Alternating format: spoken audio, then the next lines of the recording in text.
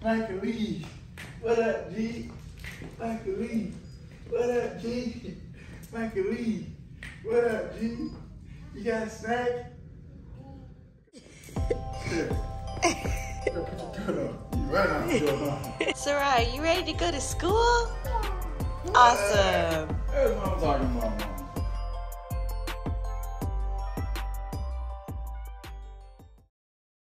Good morning, y'all. So we're still on this postpartum like hair loss thing, and I just want to show y'all literally what happened. So I take my hair out of a bun or whatever, and I just pull my hair, and literally hair comes out every time. So I'm literally shedding like crazy. And I mean, it's you can't even see that, but it's just, I'm trying not to be extra about it. Also, I'm just imagining if I had not cut my hair, this would be even crazier. But I've got a couple truly different companies that I found products from that were recommended to me in a Instagram post that I had done a couple weeks ago now. So yeah, I haven't started using anything yet. I am waiting for actually a package to come in from one brand that I'm hoping works. I've heard really great reviews of. I'm not gonna share yet because, if it don't work, I ain't gonna waste my time telling y'all about them. Now, granted, with all that being said, you can have postpartum hair loss and still grow your hair back without anything, just improving your diet and things like that. So I'm completely aware that that is definitely a way to combat postpartum hair loss, especially because 80% of women experience some sort of postpartum hair loss. And so, it's a big thing, but at the same time, I think naturally our bodies learn how to replenish themselves if we put good things in them. So this brand actually that I'm gonna start with is a supplement and hair products. So we'll see, because I also am just, I'm terrible with taking pills, terrible.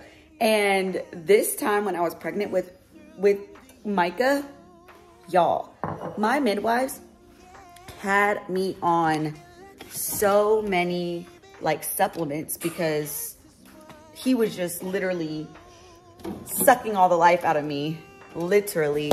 And so, there's barely no more creamer. So, what was I saying?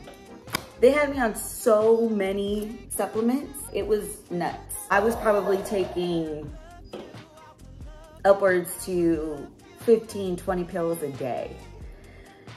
And for somebody like me who hates taking any sort of pill, I mean, I'll take pills. It's not the taking of the pills that I struggle with. It's the remembering to take them around the same time every day thing. I've tried, honestly, I tried habit stacking. I tried putting an alarm on my phone. Something in me repulses consistency, truly. And I don't know what it is. Maybe it's the fact that I'm not a machine and some days I remember and some days I don't. I don't know. Am I not normal in that situation? And when I had to with Micah, when I was pregnant, because I was physically tired and all that kind of stuff, if I didn't, I did it when I had to. But now that I don't have to, even though I have to, because I still need vitamins and minerals in my body, and my eating, oh, y'all, let's talk about the eating lately. My eating habits as of late, Sarai asks for a Happy Meal every day. And does she get a Happy Meal every day? No. But does she get a Happy Meal most days? Yes. And I don't know, y'all, I'm sorry to whoever this offends, but I love McDonald's. A Big Mac with fresh fries. Now listen, y'all, Mark worked at McDonald's when he was younger, and whenever we go to McDonald's, he's always like, I need fresh fries. Like, I don't care if it takes 10 minutes to cook them. Like, I need fresh fries. And for a couple years of this, I was just like, oh my God, every time you gotta wait for fresh fries. Like, why you gotta be so picky? Like, can you just like get the fries that they already have made? Like, is it that deep? But when we started getting the fresh fries, it was kind of a game changer. So now I really can't do McDonald's without fresh fries. I mean, I can, but like, I can tell the stark difference now. But anyway, so we have a guilty pleasure at McDonald's. And we've been diving into that guilty pleasure more lately because we've been out and about more. And Sarai literally asks for a Happy Meal every day because she's watching these videos on YouTube Kids talking about Happy Meals and cheeseburgers. And literally, y'all, we were at my mom's house with my baby cousins this past weekend. And Sarai is literally, like, there's like this little Tykes, like little car that one of my baby cousins, who's like 4, was like driving in. And it's the one where you use your feet to pedal on the bottom, but you can still steer and whatever. And Sarai was standing outside her car window, taking her order.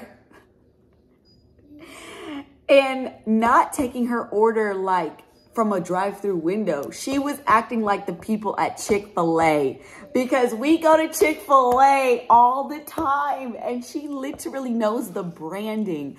Like, she will find the Chick-fil-A app on Mark's phone and say, Chick-fil-A, Chick-fil-A.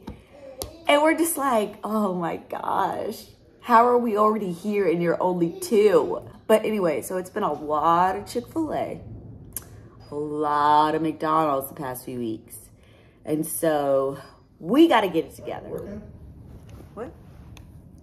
And I'm not going to lie to you. At first, when I read it and you were like, why are we reading this? What are we doing?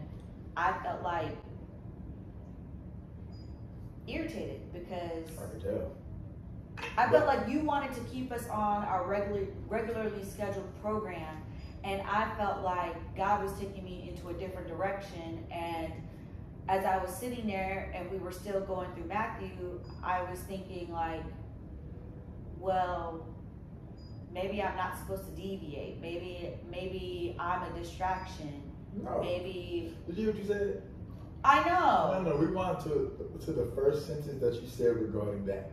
You said, I feel like we weren't supposed to, I don't want us to get off track or something like that. Or you didn't want us to like get off track or deviate, but God was telling me. So basically like, nah, we were not supposed to get off of what we were supposed to be. But whether me and you did this with Galatians 4 or not, you are supposed to do Galatians 4.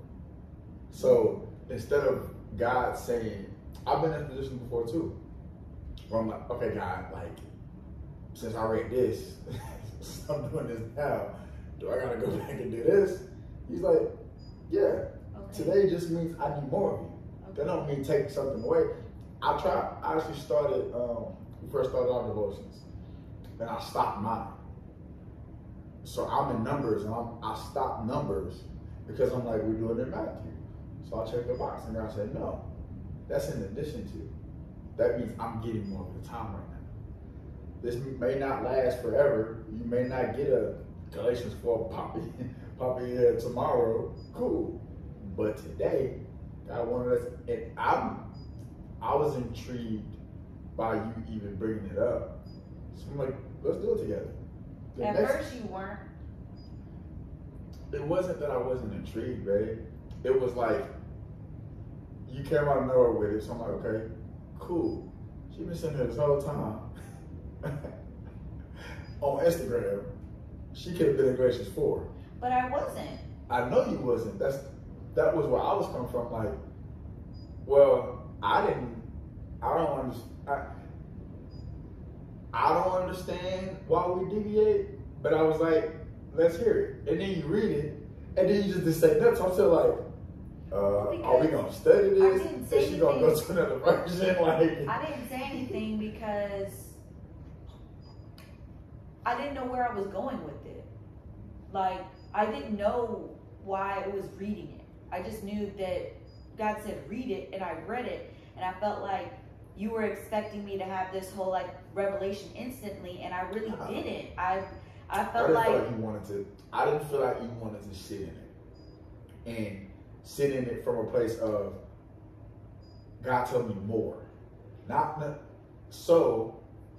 Yes, God will say things to us. Just read it and we sit there. Most of the time, He wants you to spend time with you there. So it's like, let me see what the context is. Let me find I wanted to do that. Like, I wanted to do that. But you didn't get that vibe because you instantly asked me, well, what does the study guide say with it? Or what is God telling you? And I literally didn't say anything because I'm like, He ain't told me nothing yet. Like, I'm still like taking it in. And I paused and I told you, hold on, let me sit with it for a second. And when I still couldn't get my whole like understanding around it, that's when I said, let's just go into Matthew and continue on with the devotion that we had, because I don't have a whole thing yet, like in this moment. And I felt like you were putting a little bit of pressure on me to like have this like formed idea or formed feeling about it. And I just did it. And truth be told, like, that's why I think like I had to like read it out loud to you, because I need your help in that. Like, I think that you, I'm quick to, okay, when you ask questions like, what did God tell you about it? Or what does the study guide say? And I didn't have the time to get that before continuing the conversation, because it all happened in one moment. That made me feel like I'm unprepared, I'm inadequate, and not worthy to have a revelation, not worthy to understand what this is saying, like, so all of that came when you started questioning me, instead of saying, let's go to Galatians, let's look at the study guide together. Like, it took you a minute to get to the point where you were like, let's look at the study guide together. You said some things before and had energy before, like, I got a frustrated energy from you because I was taking us in a different direction that you didn't want us to go into, because you had your mind set on Matthew. So like, that's where like that energy was coming from me, of like, I just put myself out there and saying like, hey, I feel like I'm supposed to read this. I'm reading it. I need a pause for a moment to take it in. And when I didn't understand it, you were more so like telling me how to understand it, but not helping me understand it. Eventually you did, which is how we got here. But that's what that was for me. Okay. Okay.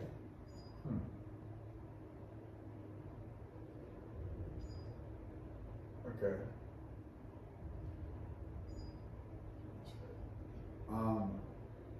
I apologize. I didn't mean to make you feel that way. That wasn't my intention. I just felt like it was out of nowhere, and there was no, I didn't feel like you wanted to go deeper. So yeah, I misread it. I'm sorry. Here we are. Galatians 4. Okay, so I think we should go, like, you can't speed through this. You can't read the whole chapter and not stop and like talk for context and like. Well, let's. So instead of going through the whole thing, like, we've both, I mean, obviously we've paused, read study guide stuff, like, both of us. us, which is why we're like here now. I ain't even, not a lot, but just we've opened up. I ain't got into it where I want to No. because this whole chapter is very It's a juicy. lot. Yeah, it is. Yeah. But I think maybe we talk about like, okay, so what is that? Oh, the dogs. Why don't you say like say what you read out of here, like the setup and stuff, like the quick version of like what you took from that. I mean, you read the whole thing only 30 minutes ago. Yeah, but even that was a lot because that was all of Galatians. That wasn't. Okay. That was setting up all of Galatians. What about specifically? We're looking at Galatians chapter 4. Yes. And I read it in the Amplified version earlier, but this is reading in the what? NIV? NLT. NLT? New Living Translation. Okay. And so, okay. Where is Paul? Who, like, give us the basics. Well, so Paul is writing this letter to Galatia, and he spent time there setting up. I'm going to say this real quick. Yeah. I didn't know that. I didn't know nothing. These books were based on That's people of the tour of the places where these letters or these things are being said. Yes. Right. So like Galatia like was Timothy, a place. Yeah. Yeah. Or like Timothy is a person. But yeah. So it's like I didn't understand like why books of the Bible were named what they are. I'm still discovering a lot of that stuff too because like it was one thing to like read the Bible or go to like certain scriptures that were like, you know, prominent, like know the scripture, memorize the scripture. Yeah. But it's another thing to like actually like study it and dive in to understand like where they're coming from, what the context is, what's going on before that, after a while they're writing this stuff in the first place. Because some like Galatia was a response. It was like, hey, this is what y'all doing over there. This is you're talking about the book of Galatians. Yeah, like y'all have. I'm not there anymore, but y'all have seemed to forgotten or taken steps back from like what I taught y'all while I was there. Yeah. So like this is like Paul coming back to people that he's already like. He'd already spent time there, already established a following them, all of that. Yes. He even talked about it at the end, like at the end of the chapter, like, Dad, like I was just there and y'all were looking after me as if I was Jesus Christ himself. Right. So now that I'm not there. He's even saying like, I don't want to give y'all this energy that I'm giving y'all right now. If I was in person, I wish I was in person so my tone could be a little different. Mm-hmm. But I need y'all to understand what I'm saying. Right. Almost as if he knew I'm writing this to y'all now, but people gonna read this in the future and need to understand how serious what I'm telling y'all is. It's like if you got 5 kids or 3 kids, like for us, 3 of us in the house. And there were certain times when one of us would get in trouble, but it was something that maybe all of us do or would do. And so the term would come up, I'm gonna make an example out of y'all. So you see this one, and what I remember, I'm gonna tell this story. My brother got in trouble for cussing out his teacher at church. At school. Or my pops. I didn't see the whooping or hear the whooping, but I just know that he got a whooping for a long time. I'll have my bowl of cereal, I'm watching Arthur, and I just hear it. But that was an example of like, this is a little rougher maybe because I need everybody else that's going to experience this to understand the seriousness of what's going on. So hopefully I don't have to do this again because y'all know what it is. Right. And Paul was reluctant to do it, but he did it. Yeah. Because he knew that on December the 6th, 2021, that Jade and Godbolt would read this and need to understand the severity of what he's saying as it pertains to sonship and our relationship. Well, let's just talk about the sonship aspect then first. Like being God's heirs. We're gonna break it down like this. Read 1 through 5. Okay. So it says, think of it this way. If a father dies and leaves an inheritance for his young children, those children are not much better off than slaves until they grow up, even though they actually own everything their father had. They have to obey their guardians until they reach whatever age their father set. And that's the way it was with us. And that's the way it was with us before Christ came. We were like children. We were slaves to the basic spiritual principles of this world. But when the right time came, God sent his son, born of a woman, subject to the law. God sent him to buy freedom for us who were slaves to the law, so that he could adopt us as his very own children. And because we are his children, I feel like we got to go on to this part. Yeah, we do. Yeah. This is verse 6. Stop at 7. And because, okay. And because we are his children, God has sent the Spirit of his Son into our hearts, prompting us to call out, Abba, Father. Now you are no longer a slave, but God's own child. And since you are his child, God has made you his heir. So much there. First off, slave. People get stuck on that word, especially in the Bible. It ain't what white people made it to be eventually. No. White people didn't create slavery. You know that, right? Who created slavery? Black people. Oh, If we're the original people of the earth. Well, okay, fair. Yes. No. But no. What I'm saying though is slave, yes, true. You're talking about but the Hebrew I'm talking about the change of what it will become. No. They were treating slaves crazy terrible throughout the span of time. I know.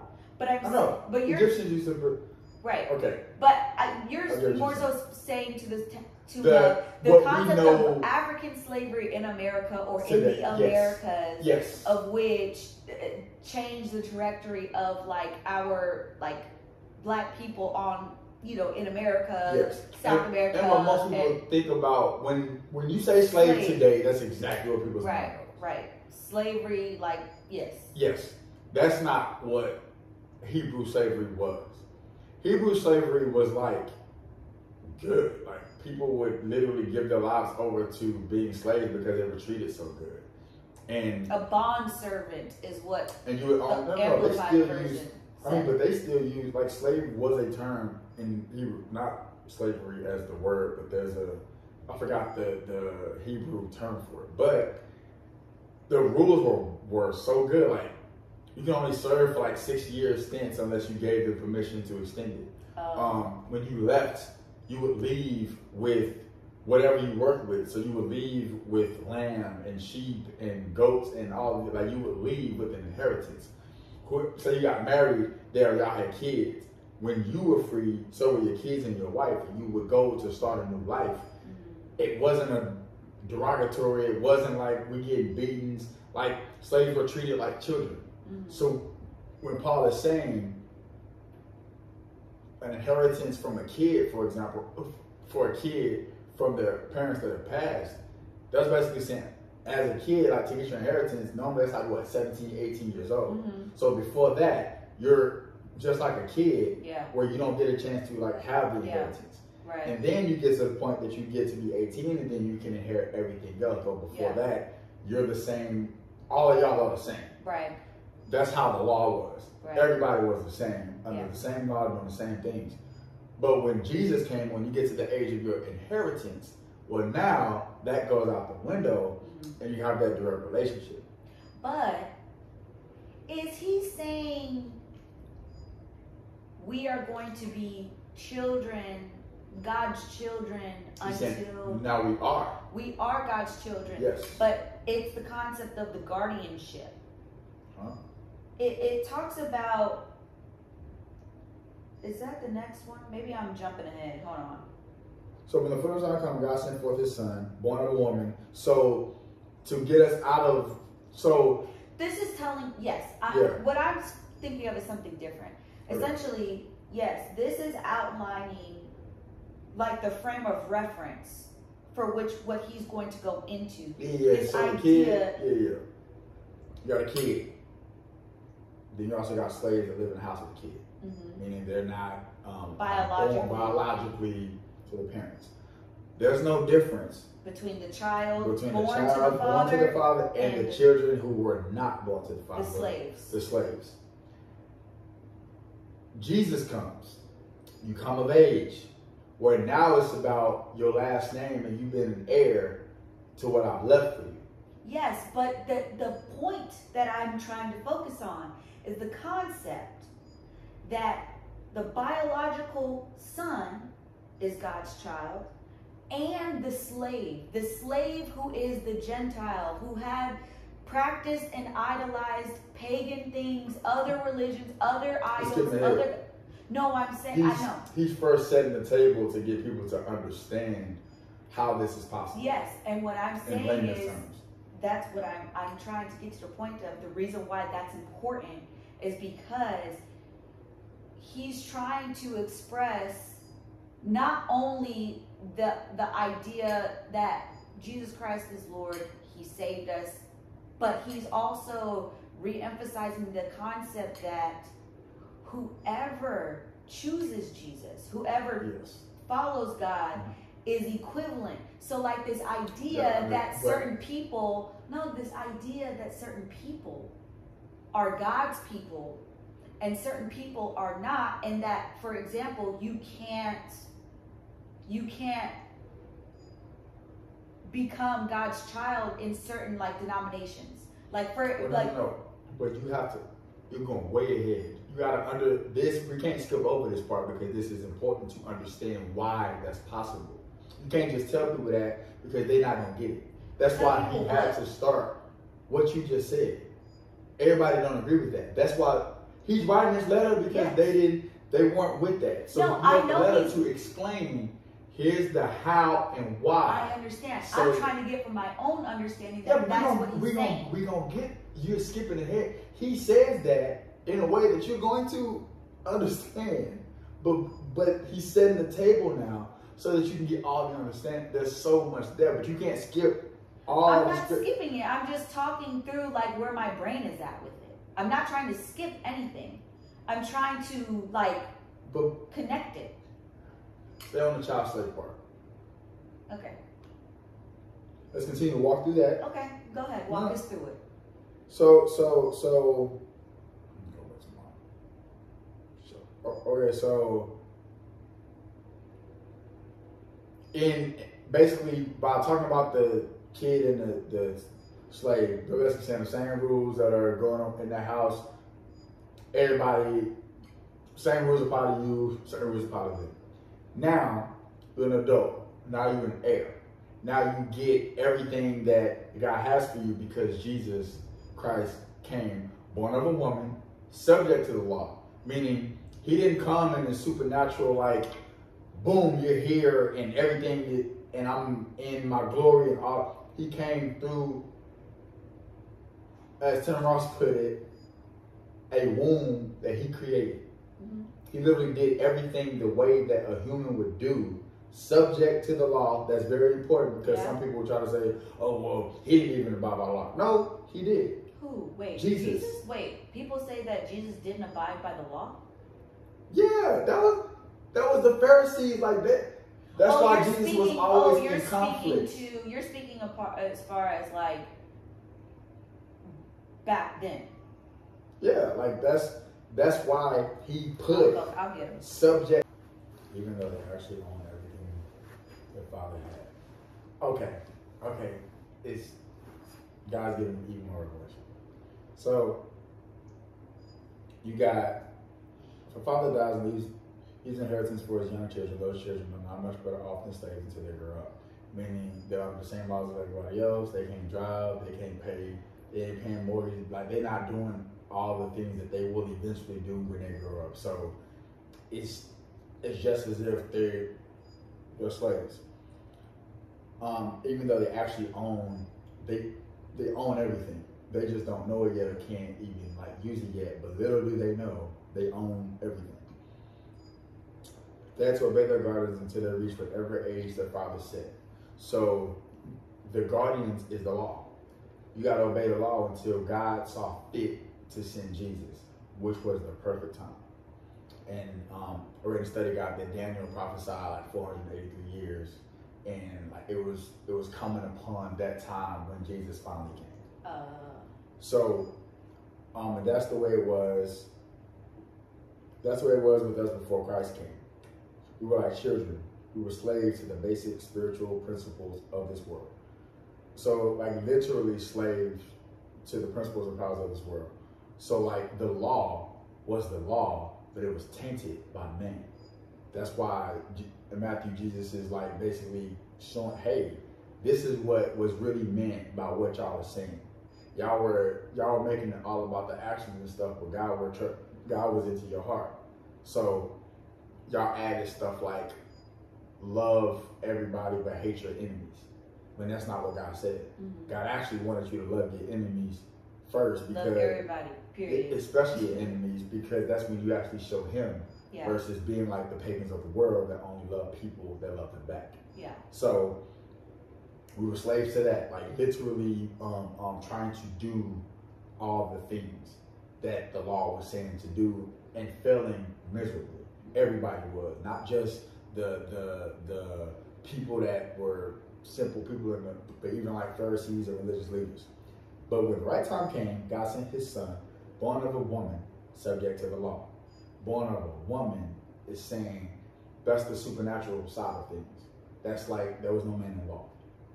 This was clearly God. He didn't say born of man and woman, born of a woman. Yeah. Subject to the law. So because He was born of a woman, which is a human way to enter this world, yeah, He was subject to the law too. So He was born into the same thing. And He had to live a life under the law. Even though He was God. Right. Even though He was God, He still had to do the things. He was the perfect example. And live like He was quote unquote supposed to, even though like, yeah. Mm-hmm. God sent Him to buy freedom for us who were slaves to the law, so He could adopt us as His very own children. So everybody was slaves to the law. Jesus coming basically adopted everybody under God. So now everybody's His children. Not just the Jews, not just the Gentiles, not just the Israelites, not just the Hebrews, but not just the everybody. Mm-hmm. Because we are now His children, God has sent the Spirit of His Son into our hearts, prompting us to call out Abba Father. So the Spirit that's in Jesus, He put in us. Mm-hmm. That's why we acknowledge Him as Father. Remember we were reading the Lord's Prayer, and we were showing how like Father, there was like the first time or the second time that it was ever used in prayer. Yeah. Because to Jews, that was like too intimate. Mm-hmm. To call somebody Father, even God. Mm-hmm. So Jesus did it first, mm-hmm. and it becomes an illustration of how we should acknowledge God, right? God, the Father. Yeah.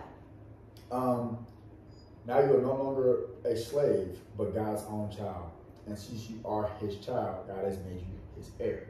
So Jesus comes, now we're His children. Mm-hmm. We're no longer slaves to the law that He gave us, that we had to do, mm-hmm.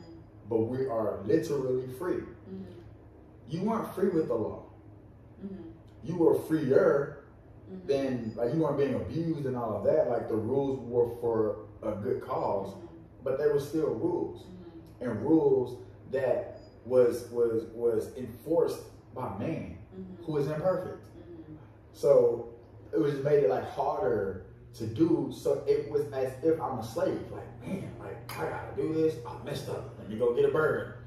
Oh, I messed up. Let me go get this ram or whatever. And make the trek to this building and make this sacrifice, because Jesus came. Now I can breathe. Now I'm really free. Mm-hmm.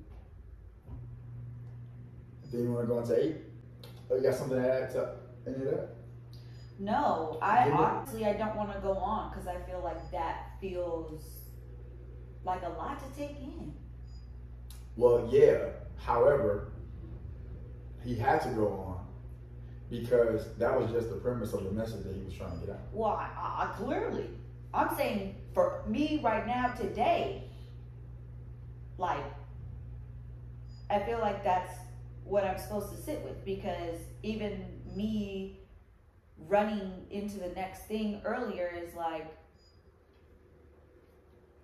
the way my brain works is like, I'm like just connecting dots and trying to give context and find understanding, and pausing and sitting with this tells me and gives me a physical pause to say like, okay, take your time. Don't try to like get all of it at one time, but understanding that even few words carry so much. And it's not about like being able to say you read the whole chapter and you have this understanding. It's a matter of saying, going, like you say, like you get lost in it, like not giving God taking the time to go verse by verse and really like taking it in. And like even this conversation right now, like I've never had this understanding before at this moment. Like this concept that we were slaves before Christ came, and like we are. What? To tie two things together that we've been talking about. Hebrews 10. When I first studied Hebrews 10, the church thing didn't stand out because I didn't take it that way. I was like, clearly this ain't talking about the church. It'll put church. Like the Bible ain't like church is one of those terms that's not like this ambiguous like thing. Like if it meant church, it would say church. But what drew me into the whole chapter was the writer continuously talking about what it means to be sons now, and what Jesus really did. Like how he really changed Old Testament, and God continues to reveal why He's had me in the Old Testament this whole time, because I wouldn't know none of this if I went in the Old Testament. The blood sacrifices, the animal sacrifices, that was only a covering. It's the Hebrew term is covering the sin, not wiping the sin away, right? Not washing the sin away. It was just covering it. Jesus had to always come because the sin would have only ever been covered. Do we really believe that we have dominion over the animals and stuff, yet the animal's blood can save us? Right, that don't make sense. No. God was so desperate for a relationship with us that He took something that wasn't worthy of what it was being asked to do, but because He was on it, His blessing was on it, He made it work. It was His lips to Moses that made it worthy to use blood as a sacrifice, to use animal's blood as a sacrifice to atone for our sins. That's it. So, taking it back to this, Jesus had to come, and when He did, because that was the only thing, the only blood that could wash the sin away. Because you had to go back every year to atone for these sins. Back in the Old Testament, with a different animal, with more blood. Not only was that like demoralizing, but think about the fact that if I kill a man and I'm trying to atone for it or whatever, I'm reminded of that every year. Every time I go make this sacrifice, everybody else in your community sees it. So that shame, that burden that you're walking around with, the guilt that you're walking around with. Because at that point, did the animal sacrifices bring peace? No, there was a peace offering that you would have afterwards. That wasn't an animal sacrifice, but it was like an aroma and a meal based on the other animal sacrifices you give, and some of the parts would be cooked and you eat that as a meal with God. Okay, and that would bring you the peace of... Yes. Okay. Yes. Versus now, Jesus covered all of it. But you have to receive it by faith. Yeah. So if you don't believe that Jesus came, then you're still walking around with that sin and you're still walking around with that guilt. And there's no relief. Because you think that it's by, well, I got to atone for this. So the work. I shot my arm. Let me cut my arm off so that I can show that I've... People say, oh, you don't deserve that. You don't deserve this. That's not your place. Oh, he killed a man. He don't deserve a second chance. That's not your place. Because Jesus paid for all of that. Jesus' death paid for all of that. Think of the most egregious sin that you could think of. Jesus paid for that, but you have to receive it. Right. And you receive it by faith. And I'm going to fast forward to the end of the chapter that we read because this ties up too. Paul makes the comparison of Sarah and Hagar. This blew my mind. Hagar represents the works of man trying to appease God, trying to do it themselves. God promised Abraham a son. He tried to do it himself through Hagar. God eventually fulfills that promise through Sarah. That's the promise. You can't have God's promise and your promise in the same house. Grace and law can't exist together. It's impossible. That's why Hagar had to go. It wasn't about faults, because they were both at fault for in some way, shape, or form. But you can't live by grace if you still over here trying to live by this law. Right. You're still trying to do all these things to please me, but grace is there. They can't coexist. Which is why it's so confusing. Why is it confusing? It's confusing now, like in reality, now, today, like when you try to go to church or you try to get in the word and things like that without foundational understanding of how God really works, you don't understand that concept of how can I possibly hold myself to the standards of make sure I do this and make sure I do that and make sure and make sure and make sure. And if I don't do that, then God is going to be unpleased with me.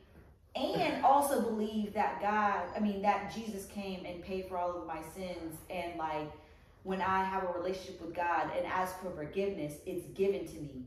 Okay, so since you did that, we got to go into the rest of it because Paul talks about this. You got to check this out. Babe, just wait until you get out the bathroom. Because if Abraham is right in his thinking that he can do what God said he was going to do, then that messes everything. That changes the context of God completely. If God would have accepted him sleeping with Hagar and getting Ishmael as his promise, what do we need him for?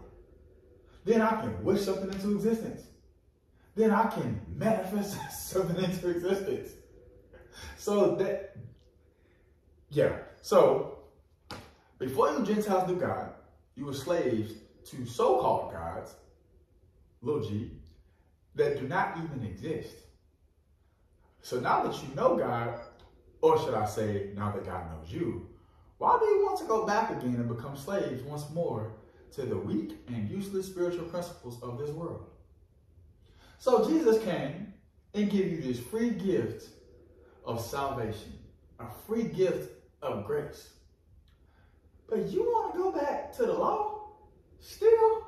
You still want to be out here killing animals and offering them as sacrifices? You still want to live with the daily burden of, did I do something wrong today? Oh, I'm going to did I do something wrong last year? You really? And you call that freedom? Maybe to man, that's freedom because it's not as bad as the slavery that you was experiencing in Egypt that was not slavery. It was dehumanizing. And torture. So that's like us in a lot of the stuff that we do today. We'll take, at least we got this. At least we got that first black such and such. At least we got, and it's that's all you want? That's all it's about? that, like, well, it's the least I. No. God has so much more for us. God has so much more for us. So then he keeps going and said, you are trying to earn favor with God by observing certain days or months or seasons or years. I fear for you. Perhaps all my hard work with you is for nothing. Dear brothers and sisters, I plead with you to live as I do in freedom from these things, for I have become like you Gentiles, free from those laws. Gentiles are always free from those laws, except they would pick up pagan little stuff. Things here and there, Yeah, pagan and stuff. kind of do whatever. Yeah. Jews were tied to the laws. So, like, there's two sides of this spectrum that Paul is actually talking to both sides of, like, okay, Gentiles, like, now y'all are under this covenant as well. So that don't mean that, like, now y'all are slaves. But also over here to Jews, that don't mean that y'all are free. Hold on. Is that it? Guardians? No. Jews, y'all not slaves to law anymore. But Gentiles, y'all can't just do what y'all want to do because now Jesus has paid for y'all sins. They That's were what Paul is saying. Both were slaves, essentially. Well, no, Gentiles weren't because... No, listen. Yeah. It says in the scripture, he says, you were enslaved to your sinful nature. You were enslaved to these other, like, idolatries and things. Yeah, before you Gentiles knew God, you were slaves to so-called gods that don't even exist. Right. So although the random stuff, and all exactly. that type of stuff. Yes, you were a slave to those. Yes. So, like, we were all slaves at some point. To some things. Yes. And Jesus brings freedom. To everyone. To everyone. Ooh, regardless of where. Okay, we were all slaves to something. Yeah. Talk that talk, girl. So, dear brothers and sisters, I plead with you to live in, as I do in freedom from these things, for I have become like you Gentiles, free from these laws. You did not mistreat me when I first preached to you. Surely remember that I was sick when I brought you the good news. But even though my condition tempted you to reject me, you did not despise me or turn me away. No, you took me in and cared for me as though I were an angel from God or even Christ Jesus himself. Where is that joyful and grateful spirit you felt then? I'm sure you would have taken out your own eyes and given them to me if it had been possible. Have I now become your enemy because I am telling you the truth? Ain't that the way we are? Talk about the cancel culture. Like, okay? As soon as you start to say something that ain't people popular, don't like, it's like, oh, something wrong with you. Hold up. It's truth. It's truth. That's why we said, you're the grace and I'm the truth. Because I'm just going to, look, this is what it is. Right? And I can stand on that boldly because that's what God said. Mm-hmm. It ain't just me and I'm trying to prove what thus said Mark. No. Mm-hmm. It's in the word. Like, you can read it for yourself. You can study however you decide to. You can ask God for revelation from his lips. Like, it's here. Those false teachers are so eager to win your favor. But their intentions are not good. They want your favor. They want your likes. They want your subs. They want your engagement. They want your engagement.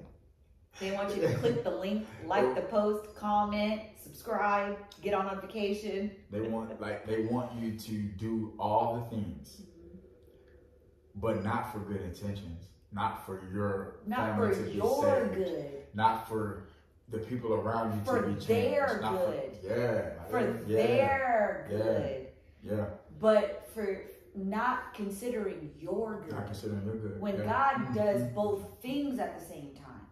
God provides good for you and good for them.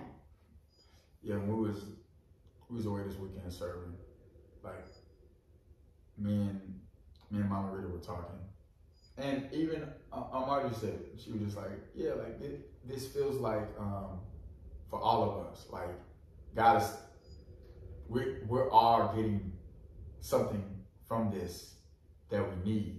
Mm-hmm. In different ways. Mm-hmm. Same situation, but God is using this situation to polish everybody in some way, shape, or form. That's normally how you know it's God. It's not just but God is never a one-way street. Yeah. It's always a reservoir. He's one answer to all problems. And to all problems in different ways. Problems. And like it was, I think about when God told us to spend Wednesdays together. Mm-hmm. And we didn't understand the capacity of it. But as we started to break it down, he started to show us like, I'm growing y'all, mm-hmm. but I'm also growing y'all in me. Mm-hmm. I've created y'all a new revenue stream. Mm-hmm. I've given y'all time to get to know each other outside of kids. Mm-hmm. It's checking all the, my mom is getting time with her grandchild. It's just checking all of these different boxes. It's giving us the flexibility to be able to go down and help family out when moments notice. Yep. It's done many things. It's adding money. Money is not central. Money is the byproduct. It's a byproduct. It's like you're obedient. Here you go. Right. Not like I'm doing this for a check. Right. Right. So and that's I think.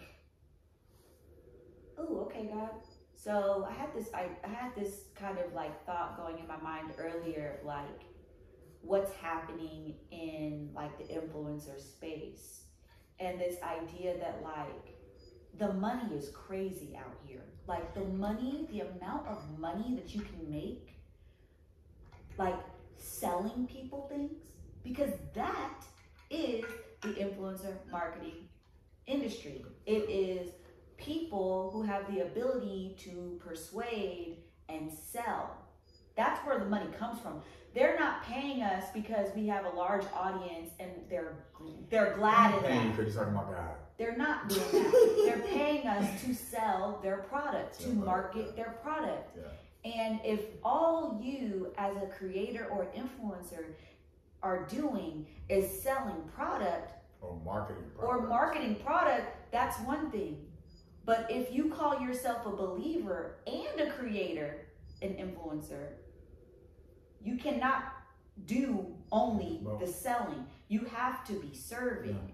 And you have to be serving from a real place, from an authentic place, from wherever God has you. Yeah. You have to serve. You cannot fall into the hole of this money crazy great, and I can just keep leveling up. I can keep increasing my numbers. I can keep increasing my fee and go and go and go. Storing up treasures to be eaten by, moths. And basically storing up earthly treasure to be eaten by like and to go rotten, essentially. Yeah, because you can't take it with you. Yeah. You can't, but it's this idea that in this industry, in this space, in like social media, like this is real. Like the money is real. The allure of the money is real. Yeah. There's been moments where I felt like, whoa, when was the last time that I did content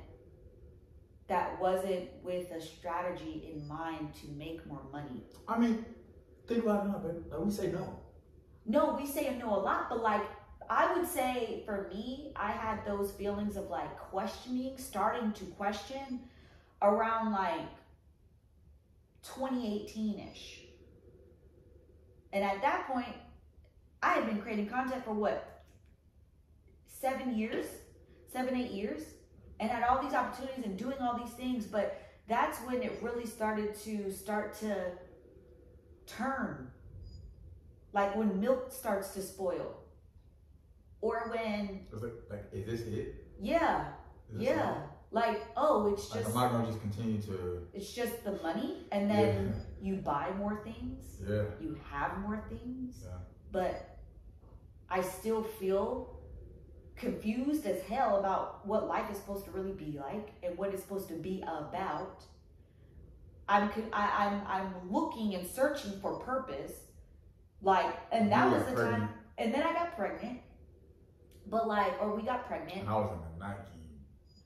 You were in the Nike. Zoo. At that point, I was in there. I was like Drinking the Kool-Aid. Drinking the Kool-Aid. No other athletic brands in the house. Nike only, every day, all day, period. But questioning the same thing as you, like, is this it? Like, to climb this ladder, I gotta do what? Like, dad, none of, and the more I fall to like, okay, well, the reason why I'm doing my job every day is to change lives of people that came from communities like me and show them that it's possible for them too. However, I was one of the only people thinking like that. So once you get to the point where you continue to climb, you continue to grow, those conversations, that's not everybody's goal. And so you may start off with that goal. Right. You start off with the right intentions. Right. But eventually the money, the power, the fame, those things, Proverbs don't give me riches nor poverty, because both of them have mindsets that come along with them that we don't have the ability to control. So eventually, especially if we did it. Yeah. Especially if we're saying, I did it. Especially if I'm working 10 hours to 11, 12 hours a day. Going hard. Going hard. I used to bring my computer home and sit in front of the TV with a football game, Monday Night Football, and I'm working on a deck. And I come up to bed at 11 p.m. and I'm getting up at 5:30 to go to work. So it's like grinding, hustling. Eventually, you get the big paycheck, and it's like, that's not enough. And literally, you get the big paycheck. You're like, I understand. And you're like, okay, I want more. I want more. I can do more. If there's this, like this, if there is a thirst that you begin to inhibit and you begin to nurture to the point where the promotion this time is not enough. I got it, but now I want the next promotion. I want the next title. I want the next role. I want the next check. I want the next band level. I want the next. Yes. To the point that you look back, you look around, and it's like, where is God? Oh. Not even where is He's God. Over there. Where is Where's peace? The cloud? No, where is peace? But not even from that. I know, but like from you saying mine is the religion. From my perspective, as somebody who really, I mean, I was around it, but never really like in my spiritual walk and really like connected. Where the peace at? Where's the joy? Where's the happiness that I'm supposed to have because I did all the things? Because I did all the things that they told me to do. Following the law. And now I feel more overwhelmed, more anxious, more perplexed, and confused than ever before. This is not what they told me was supposed to happen. But the they that I'm speaking of literally don't even exist. Because it's literally societal norms and like these expectations we put on each other. And we put on our kids of just a bunch of stuff that actually it doesn't make any sense. There's no follow through. There's no like weak and useful spiritual principles of this world. Literally, Paul called them weak and useful spiritual principles. Useless. Weak and useless spiritual principles of this world. Not of God's world. Of this world. And of who culture. Runs this world. The enemy. The enemy. So then he says, so yes, like, we spot on with that. Like, you did not, okay, we talked about all that. Those false teachers, they're trying to shut you off from me so that you will pay attention only to them. If someone is eager to do good things for you, that's all right. But let them do it all the time, not just when I'm with you. So, Paul's continuous, like, giving people the benefit of the doubt, grace, extended grace is incredible. Because he's like, yeah, like, they're only doing, clearly they're only doing this for themselves. and they're not doing it for themselves, cool. But their actions outside of when I'm around you, outside of when the spotlight is on, outside of when you can do something for them, outside of when they're doing it to be seen, they should still be doing these things. Mm-hmm. Good stuff should happen whether there's a camera around or not. Mm-hmm. Good stuff should happen whether this person is around to hear what you did or not. Mm-hmm. Good stuff should happen. I mean, Jesus talks about it. Don't see, and I'll get hella guilty of this, you know, influencer, period. Influencer. We're not ready to go there, babe. We're not ready to go there, okay? We're not ready to go there. Oh my God. We don't stop here. Okay? No. We gotta at least finish this section. Okay. I feel as if I'm going through labor pains for you again. And they will continue until Christ is fully developed in your lives. I wish I were with you right now so I could change my tone. But at this distance, I don't know how else to help you. So Paul's like, man, like this hurts because I thought we were through this part. Yeah. But if I gotta keep laboring with you, then so be it. Yeah. Because I need you to get it. Mm-hmm. And I need you to get it so much that I'm sending you this tone so that you understand the importance of what I'm saying. Right. And if I was with you in person, maybe it'll be different. Maybe I can tell you this while holding your hand. Right. Or I give you a hug or whatever. Mm-hmm. But I really do need you to know the sincerity through my words. That like, these people that's telling you that you have to obey the law, these people that's giving diminish what I'm saying to get you to follow them and not to follow. Mm-hmm. It's like, be wary of that. Know that there's purpose behind it. It ain't just, I'm trying to help you. No, I'm trying to help me. Yeah. Like, and you have to have the discernment to know the difference. Yeah. From when somebody is legitimately trying to help you and they get no gain, or their gain is coming from God, mm-hmm. or they're trying to help you because, well, you're gonna help me later, or this helps me somewhere. There's some personal gain on there. Yeah. Up front. Yeah. And that's something that that's something that the world teaches us.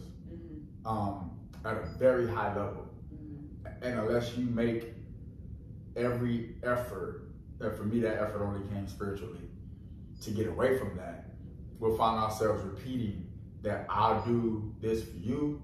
If you do this, everything is transactional. Yeah. Love if is you transactional. Do this for me. People get married transactionally. Mm-hmm. People are making big decisions in their lives based on the fact that one day you're gonna do something for me. Right. Or one day you're gonna look out for me. Right. Like a barter system. Literally. Like with our lives. And that's not, God doesn't work that way. Right. That's like I said, God ain't no slot machine, God ain't no ATM machine, God ain't no Genie lamp.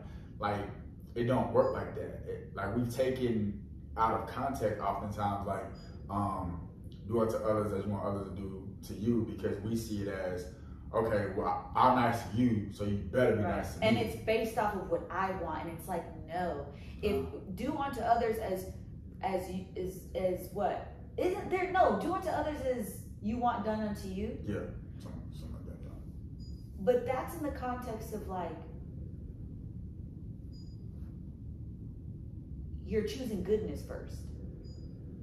Yeah, and to be honest, like God wants us to choose goodness, so that if we are Jesus good, said it more so from a judgment standpoint, is like the same measure that you judge, God's going to use to judge you. So if you're harsh in terms of how you judge other people, then God's going to be harsh in judgment to you. But we should, what Paul is also saying in Galatians 4 is, because Jesus came and died, that God showed us that much love through that action. Yeah. If we played a love card, you're not going to want to do none of these other things. If you're playing a love card, you're not going to want to solicit stuff from people. If you're playing a love card, like, love is the thing that's going to stop all of that. Mm-hmm. It's not just because you made a conscious effort not to do it. Yeah, that may work one time, but in order for it to become a lifestyle, in order for it to become your legacy, you have to practice love in all things, whether somebody's visible or not. Because you know that even if that person didn't see what I did, God saw what I did. So because of that and that alone, that's enough to change the way I treat you. 100%. Let's pray. All right. That was good.